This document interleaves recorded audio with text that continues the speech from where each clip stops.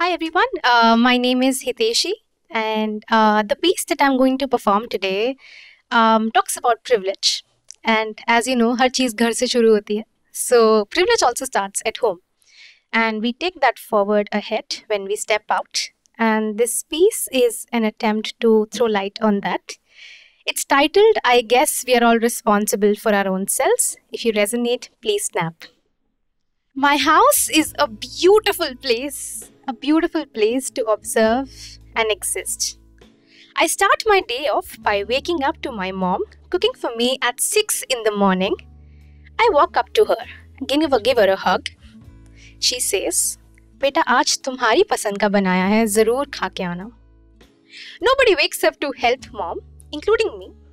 So I guess we're all responsible for our own selves in different ways.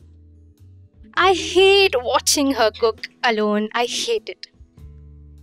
But I have been taught that if the other two feminine hands are occupied, male hands should not help because खाने में स्वाद कैसे आएगा?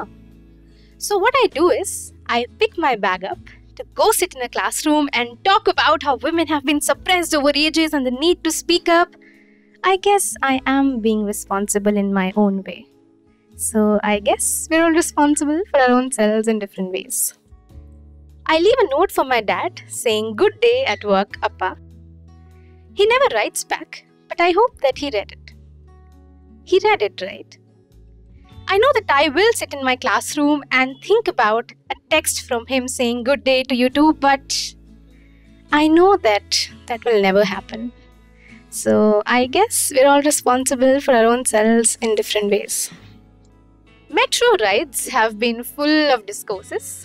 For today, it was 4 men in their 20s discussing how औरतों का must है.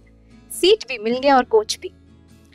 And I stand in the corner, mind you, with my uterus screaming blood out.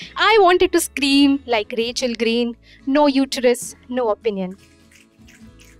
And even after all this, I knew how important my silence was.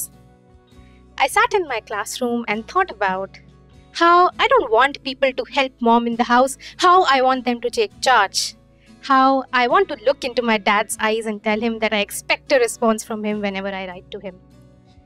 To all those 4 men in their 20s, congratulations on carrying the privilege legacy until the end. After all of this, what I do is sit in the corner and choose not to say nothing. I choose not to say nothing, and I guess that way we are all responsible for our own selves in different ways.